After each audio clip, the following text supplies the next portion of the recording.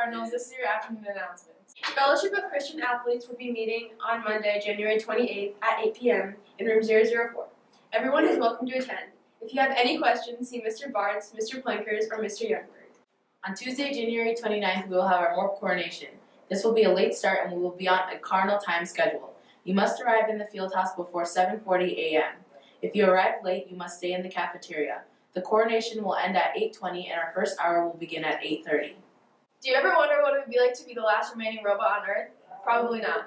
But have you ever felt such a deep connection with someone that you'd overcome perilous danger? Of course you have. Student Council is hosting a movie night showing the Academy Award-winning movie WALL-E on Wednesday, January 30th at 7 o'clock p.m. in the Coon Rapids High School auditorium. You can buy tickets at the door for only $2 and concessions will be available. Everyone is invited. Do you want to get your groove on? Want to strut your stuff? Morph is just around the corner. The dance will be Friday, February 1st from 8 p.m. to 11 p.m. at the Coon Rapids Civic Center. If you would like to bring a guest from another school, pick up a dance guest registration form now from either the main office or room 136. This must be filled out by an administrator from your guest school before you can buy a ticket for your guest. Tickets go on sale at all lunches starting Monday, January 28th until the day of the dance, but space is limited, so get your ticket early to make sure you don't get left behind.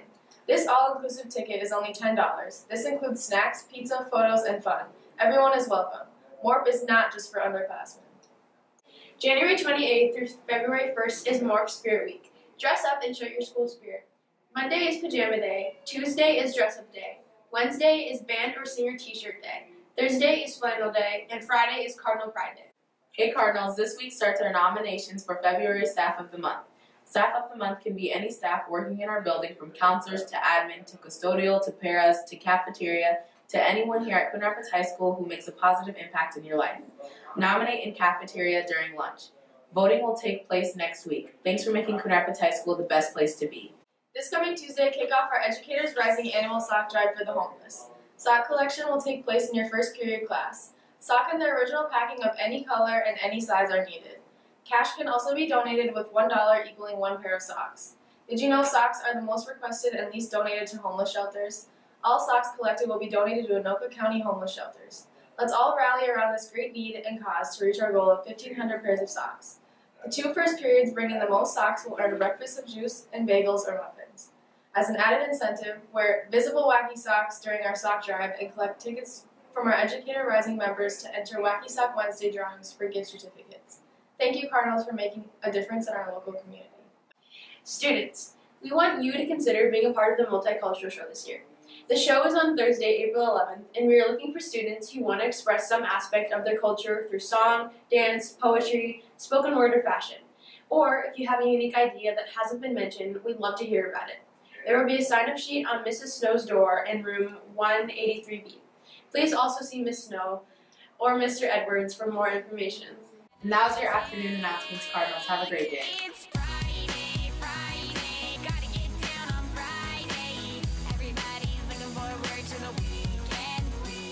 Back down here on my favorite day of the week, Friday, and today for your dining pleasure, we've got that mini cheese ravioli.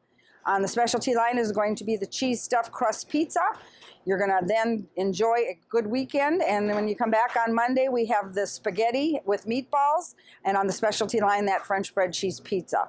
Hope to see you down here. Hope you have a great weekend. Thanks.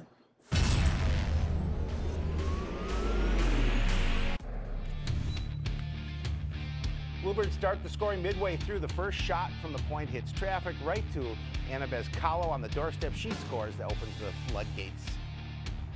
LCPCR, they're going to strike again just 17 seconds later. This time it's Delaney Johnson walking out the corner, slipping a backhand under the keeper. The Bluebirds almost make it look too easy. They outshot the Knights 19-3 in the first period. Johnson again, this time her shot is stopped. Bezcalo right there to convert the rebound. Her second of the game makes it 3-0. They get another one coming up just 30 seconds later. Puck played down low. Sophie Sinjum with a great feed to Holly Johnson for the one-timer, and CPCR in the front by 4 at the first intermission. They only get one in the second period. Abby Ness gets behind the goaltender and wrists one to the far side. Bluebirds add 3 in the third, including the hat trick for Bezcalo, and they breeze to an easy 8-0 win. Anoka took the early lead with a pin and a decision in the first two matches, but John Svobody gets things turned around with his early pin in the second period. At 120 pounds, he gets Noah Torgerson in a headlock, squeezes for the pin at 217, hoping to spark his team. Gabe Degris will follow that up with a decision at 126. He gets the 5-2 win over Caleb Brandenburg and evens the match at 9-all. Moved to 128 pounds, Elijah Madimba able to put Anoka's Riley Emery in the cradle, rack up some back points. He doesn't get the pin, but his 17-9 major decision gives the Cardinals a 13-12 lead. Moses Madimba moves down to 152 pounds. He gets the Cardinals another win. Strong double leg takedown, part of a 9-4 decision. Coon Rapids is in front 16-15 midway through. Tornadoes show their strengths in the upper weights, though Colby Noss gets Dimitri Seals in the headlock early in the third period at 160. He scores a big pin that puts Anoka back in front for good. Anoka wins 4 straight to secure the victory. They get another pin at 182. Bruce Muehlhauser gets on top of Eric Ramos, able to force him to the mat with just 9 seconds left in the second period. That made it 30-19 Tornadoes. Just 3 matches left. Anoka keeps control from there and it retains possession of the Golden Shoes with a 34-22 win.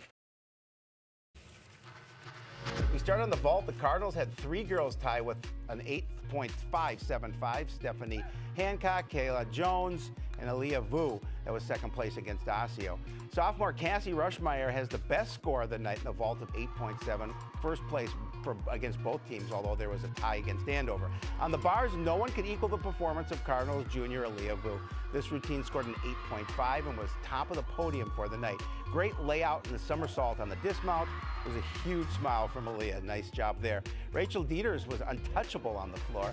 This tumbling run, part of a very impressive 9.225, and that was first place against both opponents. Aaliyah Vu also strong on the beam last week. She shows an 8.4. That's first against Osseo, fourth against Andover. Nice job there.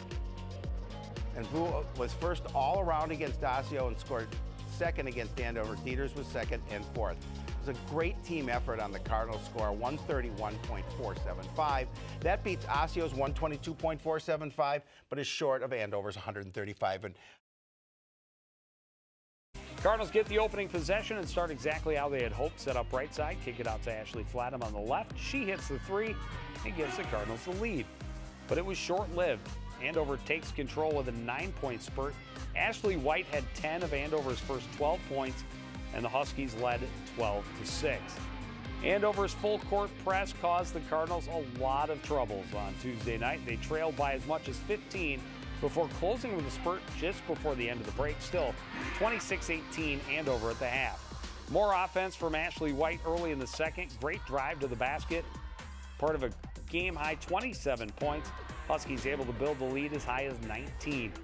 Cardinals were able to make it a bit more respectable by controlling the latter part of the second half. Lainey Hanneman had a season-high 18 points.